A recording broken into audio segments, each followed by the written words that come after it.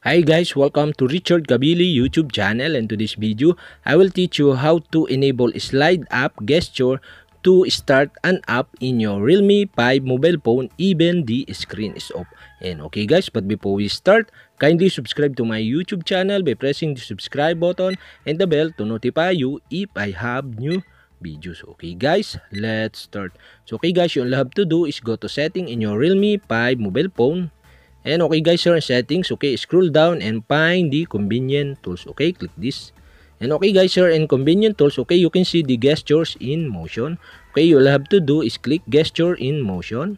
And okay guys, here in gesture in motion, you can see on the top the screen of gestures. Okay, you'll have to do is click this. And now you can see the screen of gesture switch button. And okay guys, you'll have to do is enable the switch button. And okay guys, now you can see below the add gestures. And okay, all you have to do is click add gesture below. And now you can see the slide up gestures. And okay, you'll have to do is click this. And okay guys, now in this tutorial, I will show you how to enable slide up gesture to start an app in your Realme 5 mobile phone even the screen is off. And okay guys, you'll have to do is click start an app.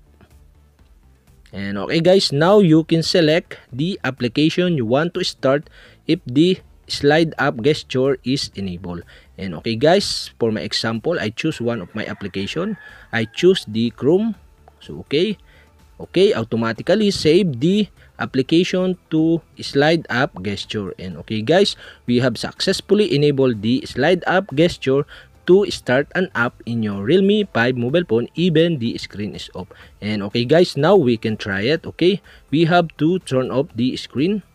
And okay guys, now I slide up on the screen and automatically open the application in your Realme 5 mobile phone. And okay guys, that's it, and we have successfully enabled the slide up gesture to start an app in your Realme 5 mobile phone even the screen is off. And okay guys, that's it, and if you have a question, kindly comment below, and don't forget to hit the subscribe button and the bell to notify you if I have new videos. Okay guys, thank you for watching.